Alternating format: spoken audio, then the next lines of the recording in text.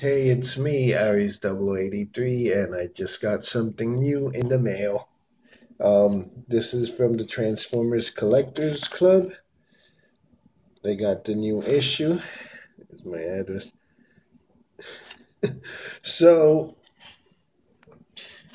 I subscribed to the Collectors Club about a year ago because I wanted an exclusive figure. I was like, hey, they're going to send me a free figure, and it's $40, and I get magazines and stuff.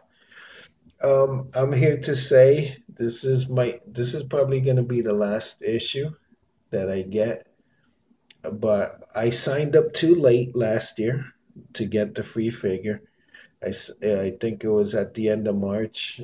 If you signed up before the end of March, you would get a free figure. I signed up like at the beginning of May or something. But here I am. I'm supposed to get the free figure, which is like a Beast Leo Convoy, which should be showing up in the mail hopefully soon. But I'm here to say I'm not content with the Collectors Club. The magazine, first of all, looks like a comic. It says the official magazine. I expected something with a spine.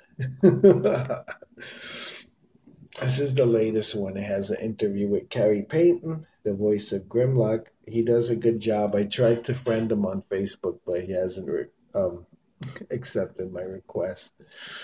And there's like the page. It shows the article about that Transformers exhibition that was in the U.S. somewhere. I think the Midwest. But the thing is, I guess I was expecting something on the level of Wizard, the comics magazine, or Toy Fair, something with more heft. There is a page of the Q&A. Then they have like 2 or 3 pages. Well, it's 3 pages of the exhibition. This looks pretty cool. Build a bot in 3D. Here's a questionnaire. I mean, they're asking the Children's Museum, Monica Humphrey and Ben Montano. Then they have their own in continuity comic. This doesn't has nothing to do with IDW's comics. So this is them, the Collectors Club, telling their own stories. And usually with the characters that they're selling in the in the Collectors Club. I was just looking to see who's the writers and the artists. I don't recognize any of the names. So it's about a few pages of comics. Here they have the exclusives for this year: Nova Prime, which is a repaint of Orion Pax. So it's a good mode. I like that mode. Then they have Marissa Fairborn, which is a G.I. Joe repaint. I don't know who the original figure was of this. I think it's Scarlet. So then you got that. You got a bio here.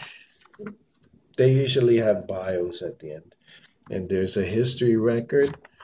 And then the back cover is the Recordicons. I think this is a ongoing feature by Walkie Willis, David Walkie Willis. And then here's a bot in the street, something.